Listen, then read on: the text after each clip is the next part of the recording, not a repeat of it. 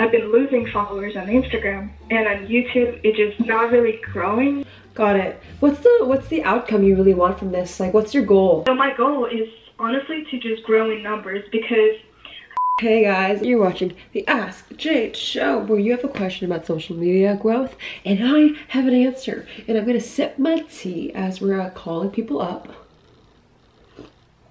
It's cold. I'm literally gonna call you guys up if you want to be on the next Ask Jade show. All you gotta do is just watch to the very end to learn how.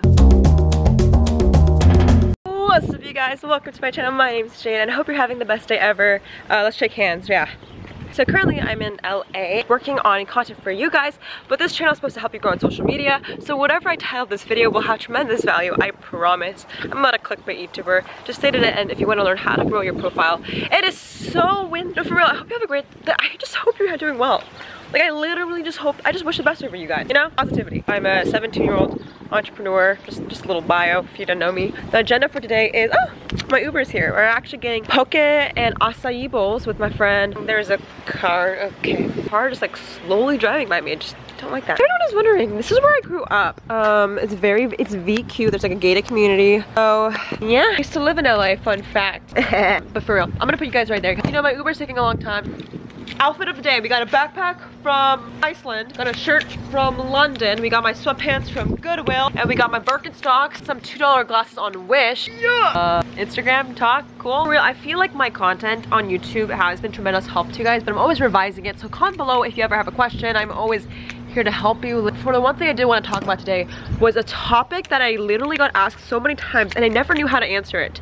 It's the question, how do I pick my niche on Instagram or YouTube? How do I grow my profile with my niche? Guys, I don't even know what the fuck, the word niche gets me on edge. It sounds like leech. Niche, leech, come on. But anyways, this question was hard to answer because I always knew my niche. I always knew who I wanted to target, right? A niche is a segment of a market. You know, I always knew who I wanted to target because when I was younger, I wanted attention from people that liked me. And I figured it out over time. And a lot of you guys don't know who you want to be, what you want to do. It's like the same thing, you know, when your relatives like come over from like holiday season, they're like, hey, Eric, what do you want to be when you grow up? What college do you want to go to? You're like, shut up, grandpa. So this is the thing. And I realized this on the get-go, and I will explain this in further detail. Niche, you don't pick a niche. The niche picks you. AKA, you don't decide who your audience is, who you're gonna do, what you're gonna do. You're gonna find that out later because that niche picks you. The market will tell you if you're good enough. So you, like, if you're an artist, maybe you know the style you want, but you don't know necessarily who your music is for. Because I've just learned, like literally just now, no one's ever going, you're not gonna pick it, it's gonna tell you, you're gonna take it on, it's a challenge, and it's up to you whether you want to take the challenge or not. Because other times, sometimes your niche or your purpose, you know, you can fill in the blank, it's stuff you don't want to do. It's like, for example, a lot of you guys have an audience that's maybe younger. You don't want a young ass kid audience, but you realize that's who you're supposed to help. So a lot of you guys go into social media thinking, oh, this is what I want to do, this is, and you think that you're like a lifestyle YouTuber. Like, no. Some of you guys were saying that I pronounced niche wrong. It's niche, what the fuck? If you're stressing about picking your industry or picking your audience, it's okay, it takes time. And my biggest tip ever is to let it pick you, and I'll go into detail after. But right now, my Uber's coming. Oh, also, so far enjoy my content, like semi. Give this video a like and subscribe. It truly means a lot to me. I really appreciate it. It just helps my channel out, and I'd love to know your thoughts. Hi guys. Oh, we're getting pokey. We're gonna cut to a really cool montage. I saw a girl just wait. Hey, we was moving too fast and then we lost it. Alright guys, so now we're at the Grove. This is what it looks like for everyone that's not been here. Hi buddy.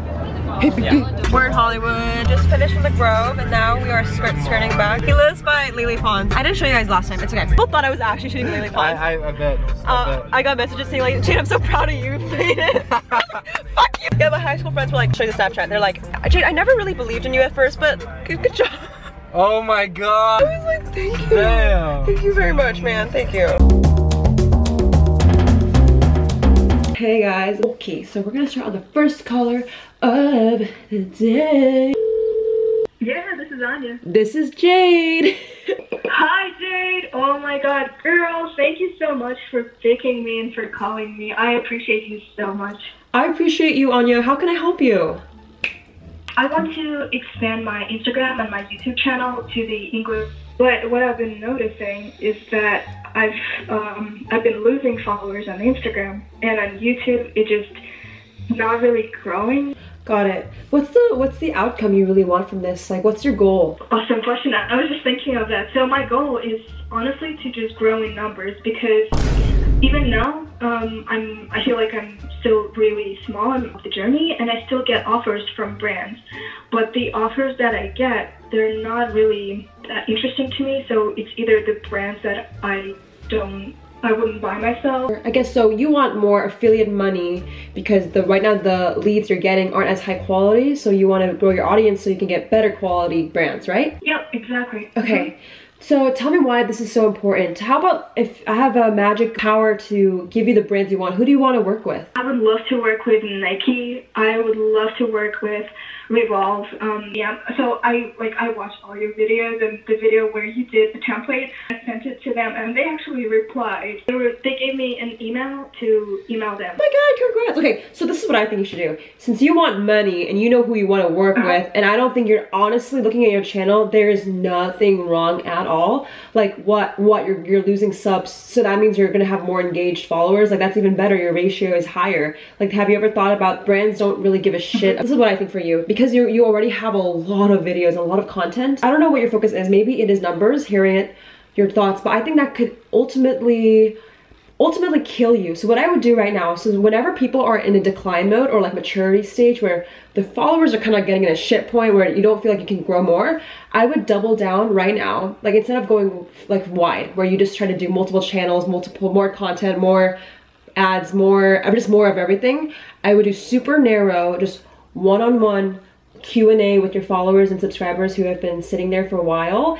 and just let them know that you have a loyalty program or something where you want to talk to them one-on-one. Because the one thing that creators do a lot is once they hit a point where they feel stagnant is they try to go the reverse and ultimately do the thing that didn't bring them there. So what I would do right now, Anya, is if you want the brands, you have the best content in the world. I'm looking at your thumbnails, your engagement's high. They're gonna accept you. Go cold email 100 companies you wanna work with. And then in the meantime, just focus on getting a really good high quality loyalty program, whether it's more lives, or maybe you have to do a little bit more DM replying, or maybe you even have to do like more Q&A. But I think right now, I don't really see a huge problem. If you're in decline mode, I think this is a good like green light for some more loyalty. Do you do a lot of like one-on-one with followers? No, not really. What I do is I travel a lot, so when I go to a new place, I do like on Instagram I post, hey, I'm gonna do a Q&A, you can post your question, and I'm gonna pick 2 send a postcard from this new city. So I do that a lot. This is what I would do. If you really want to take it to the next level, like I would literally have the contest, give your followers some thank you, but instead of a postcard, make it so freaking lit. Like if I were you, how many years have you been on YouTube? Consistently 2.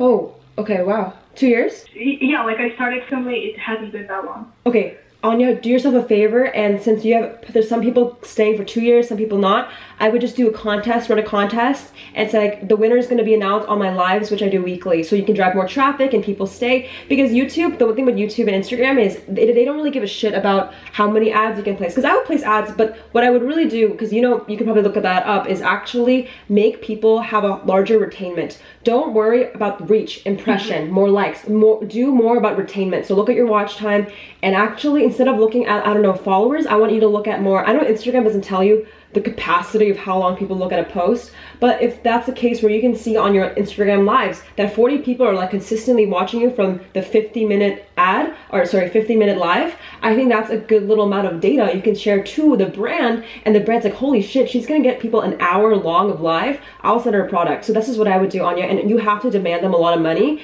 because I think you're worth so much, and you've been here for 2 years and your content looks amazing. So I don't, like, tell me if you agree, but I don't think you need to worry about followers as so much that you're ready to get brands, because your engagement rate, I don't think at all is bad at all. Okay. That's super helpful. Okay. Like, listen, Anya, I don't know what you want to DM Reformation or message them, but what I would do is get the best screenshot of your Instagram story or data of a live where you can screenshot them how many viewers, and instead of the Reformation's smart, they're not going to look at your followers, they're going to look at the fucking like likes and comments, or like the actual people looking at, they're gonna look at your story views, they're gonna look at the weird stuff, they're gonna ask you to open up your analytics. So I think right now just focus on like getting into some loyalty program and just thank people for being there so they can take their friends along too, and then that's your little system that's cheap, it's free. So that's what I would do, Anya. I hope that's helpful. Alright, Anya, best wishes. I love you. Have a great day. Yeah, you too. Bye, Jade. Thank you so much. So listen, guys, I feel like we're all trying to grow, but this is one thing I really learned. So this is us maybe right now, and there's always a point where you grow tremendously, right? And then over time you mature and decline. Please do yourself a favor. When you're reaching like the mature and decline phase, don't do the shit you did in the beginning. It's not going to work. Just focus on the loyalty, because in the growth space, you need to make sure people stay. So when, even if you're lowering down, the people that you actually had a loyalty program with will stay no matter what. I think too many people want the growth, they want the reach, they want impression. Not too many people want the retainment. How many people can you stay? How many people can you nurture in 1 year? Not just a few weeks. Got it? Got it. Shout out to the comment winner. Comment on this post to be featured in the next episode. If you have the next comment winner, make sure you comment below. I'll catch you guys in the next one. Goodbye.